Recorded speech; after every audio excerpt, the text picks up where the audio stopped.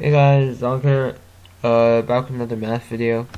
Today we're going to be doing USAMO, but I thought I think USAMO and USJMO are around equivalent level. I'm not sure because I've never taken them, but I think doing some USAMO is good prep for both, well, USAMO and USJMO.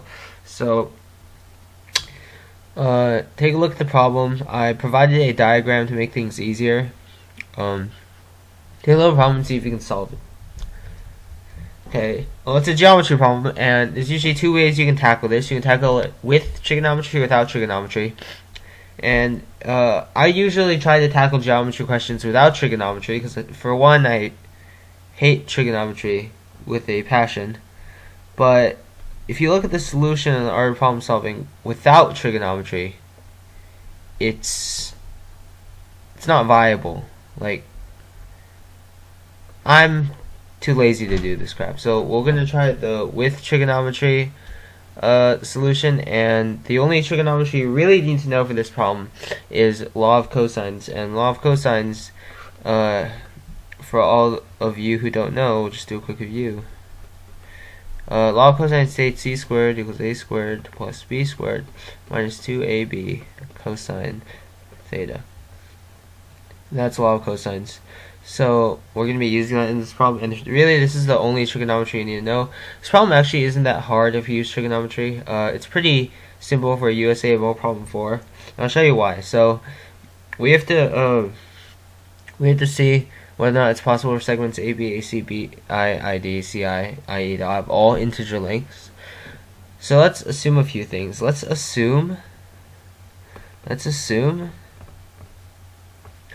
CI, BI, AC, and AB have integer lengths.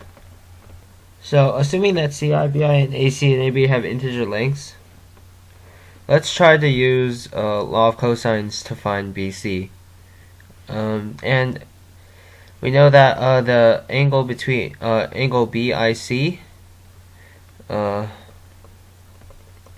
equals 135 degrees.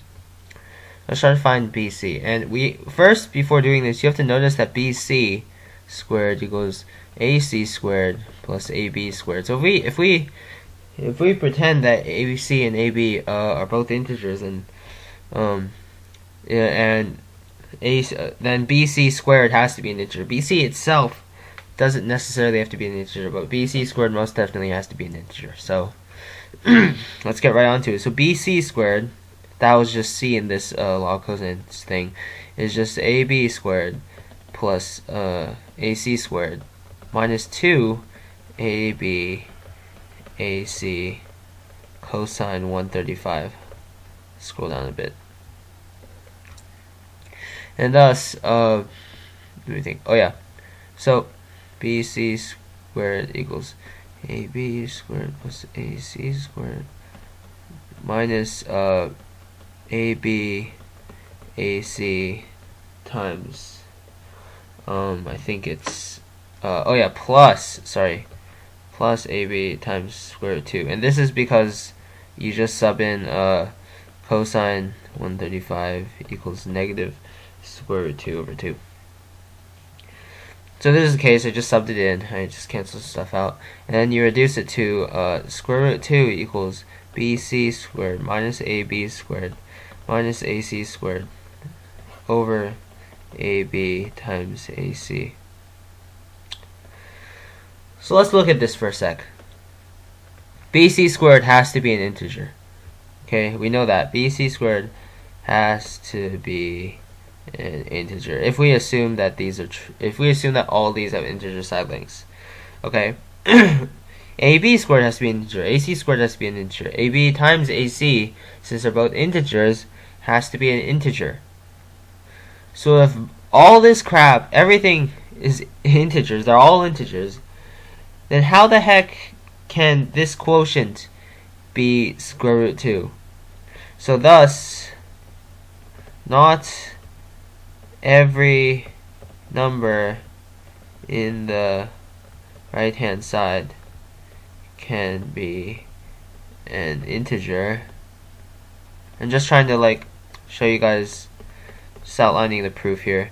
Therefore, 1 of CI BI AC AB must not, frick, I'm running out of room, be an integer.